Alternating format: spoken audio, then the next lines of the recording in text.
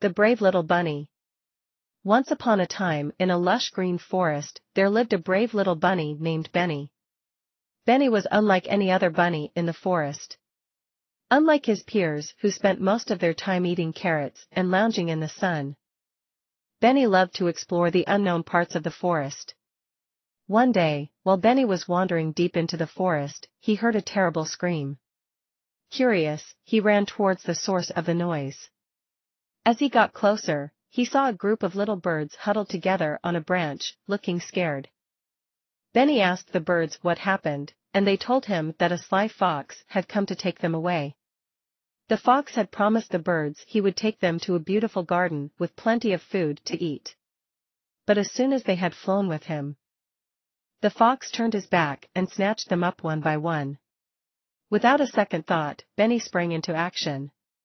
He hopped over to the fox's lair and began to chew through the rope that held the birdcage.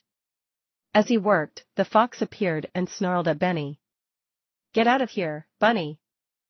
These birds are mine!" The fox growled. But Benny was not afraid. He continued to gnaw away at the rope until it fell apart. The little birds flew free and scattered in different directions. The fox lunged at Benny, but the little bunny dodged and darted around the fox.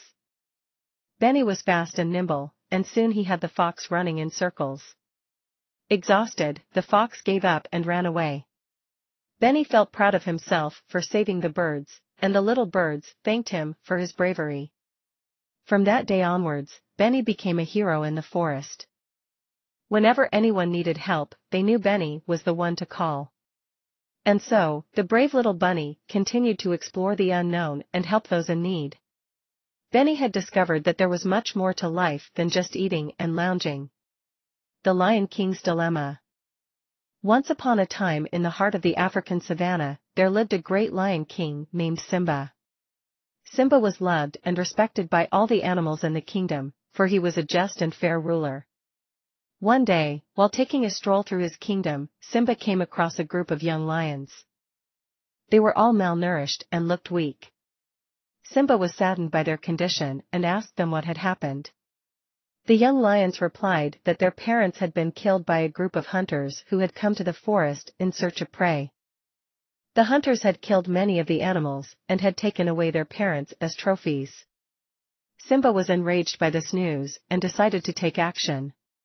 He gathered all the lions in his kingdom and made a plan to attack the hunters. They knew it was a risky move, but they were ready to do anything to protect their families. On the night of the attack, the lions crept up on the hunters and pounced on them. The battle was tough and brutal, but the lions had the advantage of surprise and their fierce courage. After the hunters were defeated, Simba and his council of lions had a dilemma. They knew that the hunters would come back for revenge, and they also knew that they needed to protect their kingdom. So they decided to send a delegation to the nearest human settlements to negotiate a peace treaty. It was a tough decision, but the lions knew that it was important to protect their families and their home. In the end, the peace treaty was successful, and the lions and humans were able to coexist peacefully. Simba was proud of his decision and knew that it was the right thing to do. He had not only protected his kingdom, but he had also shown compassion and wisdom in dealing with the case. From that day on, the lions in the kingdom knew that they could count on their king to protect them and keep them safe. And all the animals in the savannah lived happily ever after. The Mischievous Monkey Brothers. In the heart of the jungle lived two monkey brothers named Max and Milo. They were both mischievous and loved to play pranks on other animals. One day, while swinging from tree to tree, they stumbled upon a nest filled with juicy ripe mangoes.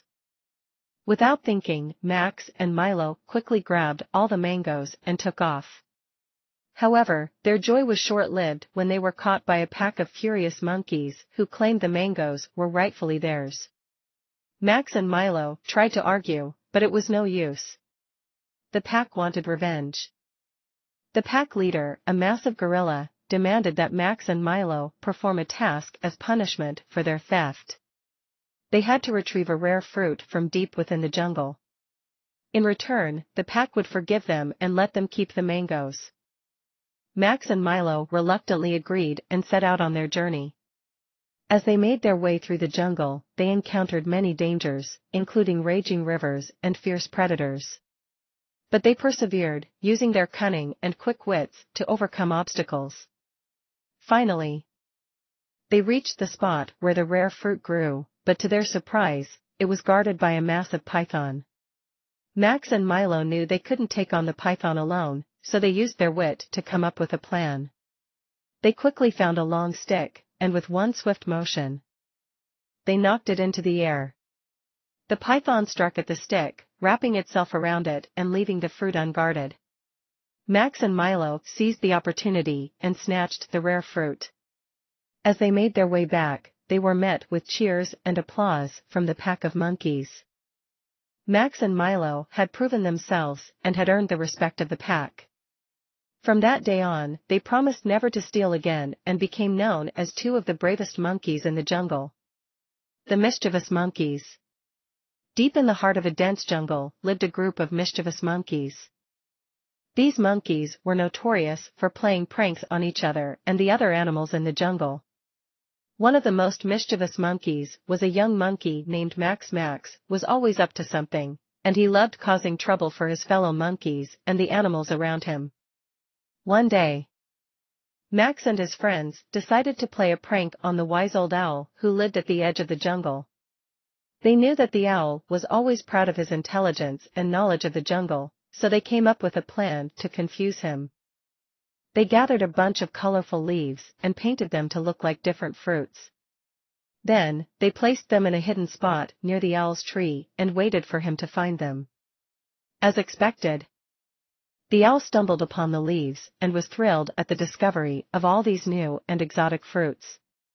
But as he began to eat them, he quickly realized that they weren't real. Angry and embarrassed, the owl flew away in defeat, leaving the monkeys laughing with delight. But soon after, the monkeys realized the error of their ways. They had caused a respected member of the jungle to feel foolish and embarrassed. The monkeys felt terrible about what they had done and decided to make things right. They gathered together and created a beautiful bouquet of flowers, which they brought to the owl's tree as a peace offering. The owl was deeply touched by the monkeys' gesture. He forgave them and thanked them for taking responsibility for their actions. From that day on, the monkeys learned to use their mischievous energy in positive ways, bringing joy to the jungle instead of causing chaos. The end. The Serpent Kingdom. In the heart of a dense jungle, there lived a kingdom of snakes ruled by a wise and kind king named Cobra. He was known to be a fair ruler, who always put his subjects first. The kingdom was filled with snakes of different shapes and sizes. Some were tiny and harmless, while others were large and venomous. One day, a group of snakes entered the kingdom, led by a cunning and treacherous snake named Viper. Viper wanted to take over the kingdom, and he knew that the only way to do it was to get rid of Cobra. So, he began to spread lies and rumors about the king.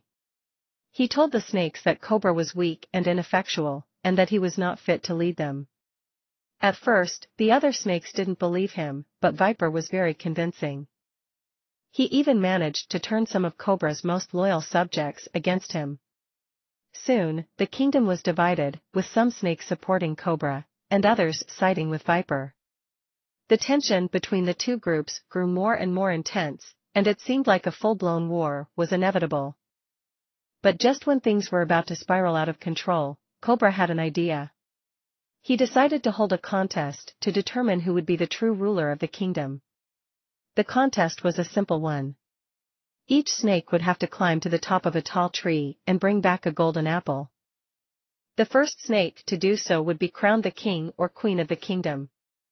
Both Cobra and Viper participated in the contest, along with many other snakes. The climb was long and difficult, but eventually, one snake emerged victorious. It was Cobra himself. He had managed to reach the top of the tree and get the golden apple. With this, Cobra proved once and for all that he was the rightful ruler of the kingdom. Viper and his followers were banished, and peace was restored to the land. From that day on, The snakes of the kingdom lived in harmony, under the wise and just rule of their beloved cobra. The end.